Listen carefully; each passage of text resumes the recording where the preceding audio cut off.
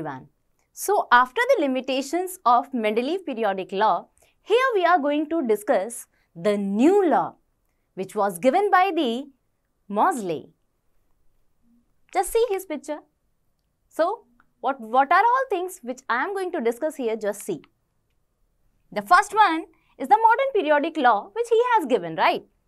And the next one is the periodic table which he has created. And the position of all the elements in the modern periodic table and the merits of the modern periodic table. Okay, so we will discuss each and everything one by one. So stay with me. Okay, just see the modern periodic law. The law which we have studied earlier is the Mendeleev's periodic law. Okay, and according to that law, the properties of elements are the periodic functions of atomic masses.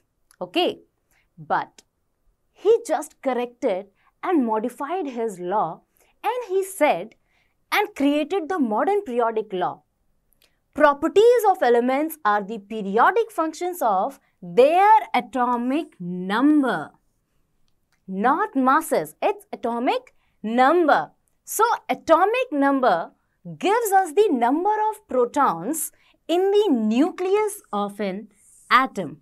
As we all know, an atom contains particles. Okay, here is your nucleus, and in the nucleus we have protons, and outer we have electrons.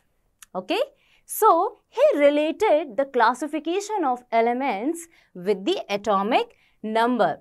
And this atomic number gives you the information of number of protons.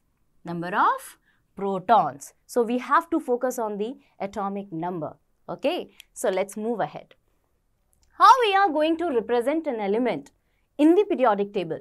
We need to know that. Okay, so just see here, elements are there written. It may be any element. I can write X here. Okay, just see. X here, okay, and on the upper side you can see A written over there, and downward it's Z. Here Z is going to represent your atomic number, and your A is going to represent your atomic mass. So here Moseley has told us, when I am going to classify the element, here I am going to focus on the Z, not A. Okay. Then he created the skeleton of the modern periodic table when he just placed them on their places with increasing atomic number. And when he put all the elements in the individual blocks, he just get this periodic table. Okay. So just see how he has arranged all the elements in the respective blocks with increasing atomic number. Just see, hydrogen 1, helium your 2, and lithium 3, 4, and this will go on, right? So this is the picture for your modern periodic table, which is based on the increasing atomic number. So just see positions of elements in the modern periodic table.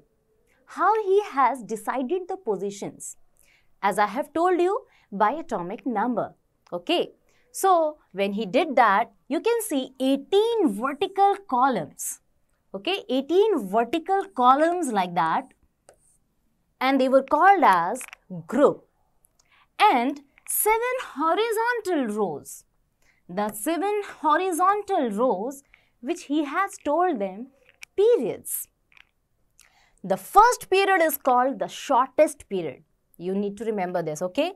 The first period will be the shortest period just because it contains only 2 elements. That is your hydrogen and helium.